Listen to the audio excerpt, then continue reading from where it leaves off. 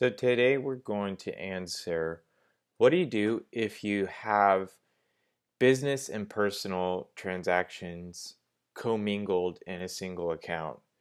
And the first thing I would say is, if you haven't already, go ahead and open up a business bank account in your business's name. At a bare minimum, open up a personal account that is meant specifically for business transactions.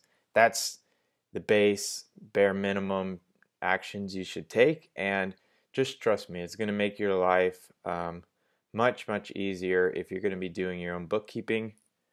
So let's assume you're going this week to set up a dedicated account for business transactions, both checking and credit cards.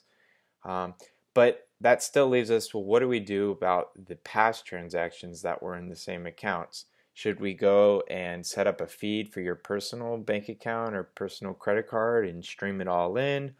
My recommendation is no, don't set up a feed and go and bring in all that past data.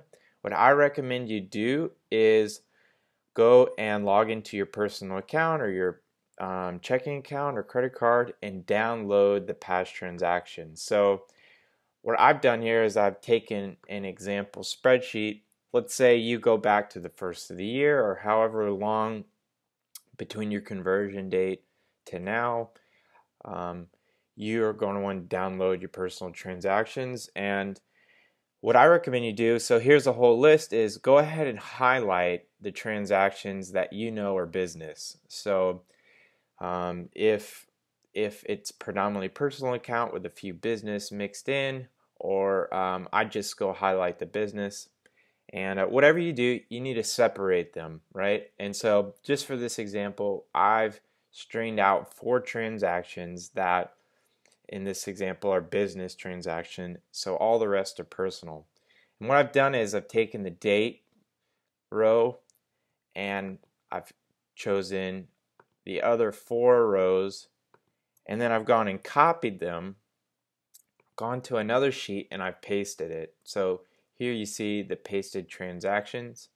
And so what we're going to end up doing here is we're going to be importing these transactions into Xero via CSV file. So if you haven't already, go check out the CSV import video. It's going to give you a lot more details on formatting and how to get it into Xero.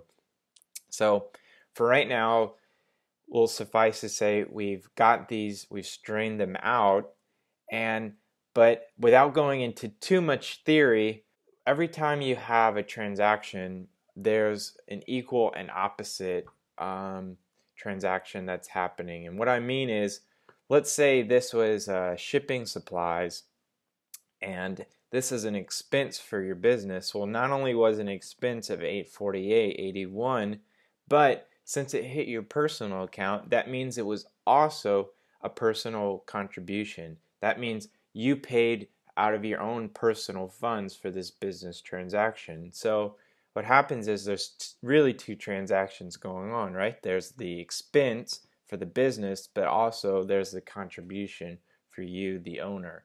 So what we're going to end up doing is going to this 3rd tab, and what I'm going to recommend you do is go ahead and copy the string of dates, however long the dates are. If you have 4 transactions or 40 or 400, just copy the dates over. Then what I'm going to recommend you do is put your name, so owner Smith, right? And then click this little button at the bottom right corner, drag.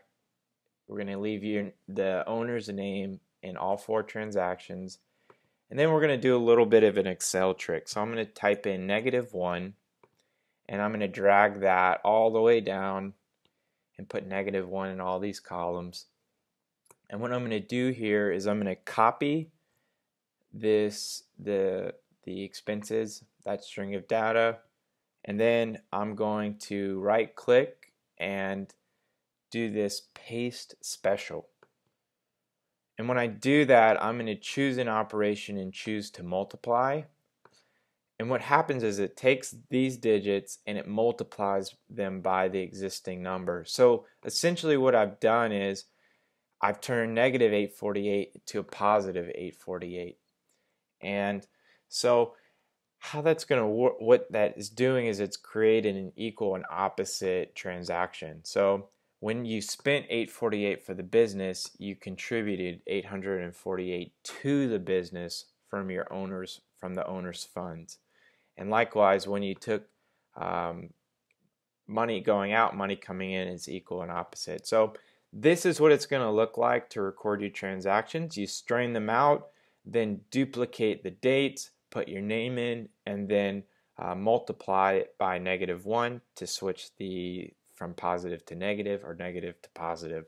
So now that we've done that, we are ready to go ahead and import this. If you've created multiple sheets like I have, go ahead and delete those extra sheets and leave it with just the one. I'm going to go ahead and save this to my desktop. And once I do, I'm going to come over to Xero and we're ready to import. And so the question is going to be, where should we import it? Does it go in the checking, or does it go in the credit card or the PayPal? It doesn't really go in any of those. So what I recommend you do is go to accounts at the top, then to bank accounts, and let's click this add bank account button.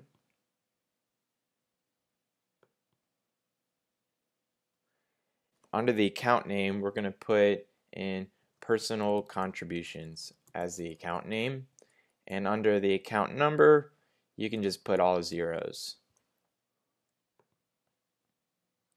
And if it forces you to enter a bank name, just put owner contributions, something like that. And it's not going to recognize the name. Plug this in so it can search a feed for us. We obviously don't want or need a feed. So we'll click save. And once we do, we'll have this personal contributions column. What I'd recommend doing is don't put this on the dashboard. Take it off of the dashboard. And then you just like you learn in the CSV import video, you go ahead and you import a statement. You browse, you find the CSV, and then you import it. And then you're going to map it just like the other: date, reference, amount, and save it. And what should happen here is, if you've done everything correctly, you should have a zero statement balance. This should zero out. The statement balance, you don't want anything in personal contributions, any balance, because there should be equal and opposite, which will zero this account out. So for the expenses, plug the expenses and the sales to whatever account they belong in. And when it comes to owner, so let's go to the cash coding screen. When it comes to these, let's go ahead and sort by, click the reference column to sort by owner Smith and whatever your name is, of course. For the ones where you receive money, you see on the right hand side, these received, I would plug these as a kind of a tip. I would plug these as contributions, owner contributions. And when there was money that was spent under your name, I would go ahead and call these distributions.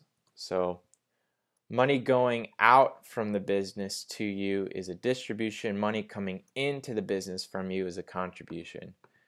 So in a nutshell, that's probably the simplest way. There's other ways to do it. They're more complex. They require more accounting, not theory knowledge. So this is probably the simplest way to do it, and how I'd recommend you to do it moving forward.